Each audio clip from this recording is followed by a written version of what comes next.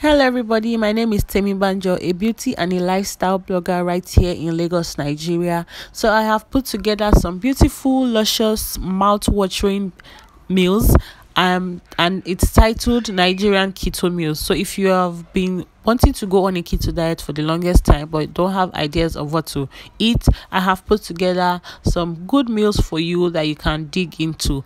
And if you haven't subscribed to my channel, please consider subscribing and hit the notification bell like symbol so you always get a notification whenever I upload new videos. So keep watching to see how I achieve all these meals.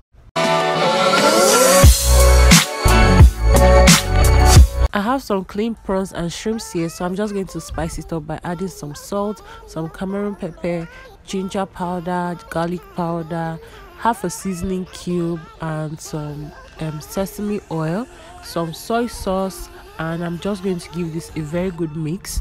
So I have my hot pan here. I'm going to add my shrimps and my prawns into my hot pan for it to fry. This doesn't take long to cook at all. That's why I prefer this to chicken or beef. So we're just going to turn this around till it's done. See how creamy and golden it looks. I have here bama mayonnaise, some cheese, lettuce, and my prawns. I'm just going to add a generous amount of mayonnaise to my prawns and shrimps and give this a good mix also until I am satisfied with the outcome.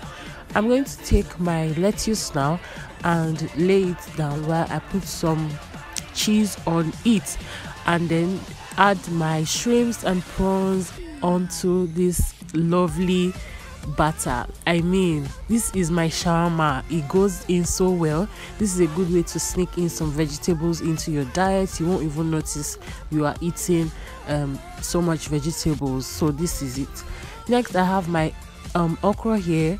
I like to cut my okra this way rather than grating it, because if you grate it, you are going to end up having it the liquidy or the drawing type. And for this type of food you want to make, you don't want it to look that way. So I'm just going to give it some extra chopping. Right here I have some pomo, I have meat, I have stockfish, clean prawns and shrimps, and I also have some pepper. This is rodo, the hot spicy one. So I'm just going to pour my pepper into a cooking pot, my shrimps and prawns, my pomo, my stockfish, then the beef. I know this is supposed to be a seafood okra, but I just saw the meat staring at me, so I had to just take it along with me. So I'm spicing up my food with some salt, pepper, and seasoning cube. I'm going to give this a good shake or a good mix. I added some water to it to cook, and now I'm adding the chopped okra to the mixture. So I'm just going to mix this up all together so there's a perfect balance, and let it cook. Now you can add, or I am adding, palm oil generously to this seafood okra and giving this a good mix. You can go in with your palm oil as much as you want, because this is a keto diet. You can't do too much with fat. So this is a good zoom at what my seafood okra looks like. I mean, once you eat this, you feel like you're in heaven. So see the beauty of my seafood okra. You can't tell me this won't go down well. That's why I prefer chopping your okra rather than grating. Feel free to dig into your seafood okra. Now I have my clean catfish, some pepper soup spice, Cameroon pepper, salt, and some grated pepper, and also 2 seasoning cubes. Into this water, I'm going to add my pepper soup spice. I'm going to add my pepper and salt and my seasoning cube into the boiling water and cover this up for it to boil. Once it's boiled, I'll go in with my catfish. I like going in with the head first so it gets soaked in properly, and add the remaining fish into my pepper soup spice. I'm just going to cover this up and leave it to cook. So you can do this with chicken, turkey, or beef, but I prefer using fish because it digests really quick. I was so lazy to get some saint leaf, so I'm just spraying or sprinkling some parsley on my catfish pepper soup. So this is what my meal looks like. Next, I'm going to go in with some almond flour or almond powder, a teaspoon of baking powder, half a cup of vanilla, half a teaspoon of salt, and 3 large eggs, and some coconut oil. You can use butter if you want, and some pepper because you're a bad girl. Next, I'm going to put some sweetener into the shake and mix this really good, like give it a good beat. Next, I'll add some water to it because the consistency I had was too thick, so I'm just going to keep on mixing this until there is no lump in it. I like to use this bottle because it has a pointed tip. I'm just going to transfer the mixture into this bottle so my application or whatever I want to do can be easier for me. I'm just going to cover this up and pour it into my hot pan. I already sprayed some oil into my hot pan, coconut oil, and this is how it looks. This is a pancake. I'm just going to try and open up the sides to see if it's dry enough for me to flip it over. I'm not a professional at this. My flipping is so bad, I had to use an assisted spoon to flip, so I'm not going to show you. This is what it looks like being flipped. I'm doing this, or I'm going to be repeating this until until the mixture is finished. So this is what my pancake looks like. You can have this for breakfast, you can have this as lunch, you can have this scrambled eggs, bacon, sausage, and there are syrups that are keto compliant, so you can also look out for those and have them.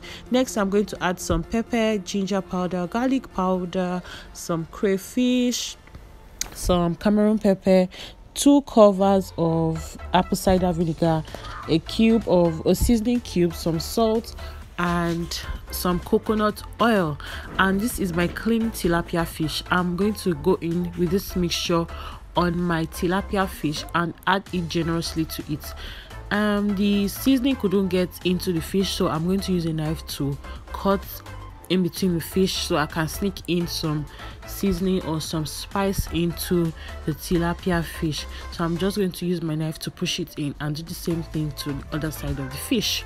So yeah, this is me taking in some spice into my fish, and I'm just going to continue to do this and onto the next fish until I am satisfied with the covering or with the spread I have. This is the next fish I have here, and I did the same thing to it, and I'm just going to put that in the oven. So this is what it looks like. This is so nice. You can have this as lunch, you can have this as brunch. Whenever you're hungry, just eat it in between your meals and you'll be fine. This goes in well. So next, I have my eggplant, these two here, and I'm going to dice it up into smaller bits. You can make them smaller than this, you can make them bigger than this. It totally depends on your preference, but this is how I like to dice mine. I'm just going to transfer this into a pot and add some water for it to boil. So after I add water, I'm going to put this on the fire to boil, and this is what it looks like having been boiled. Next, I'm going to blend it up, then pour it back into the pot. Next, I'm going to be adding some psyllium husk, also known as a binder. This is what I'm going to use this is what is going to bind my eggplant together so it can form as a mold, and I'm just going to keep turning until I am satisfied with the mixture or with the consistency I have or I get with my eggplant.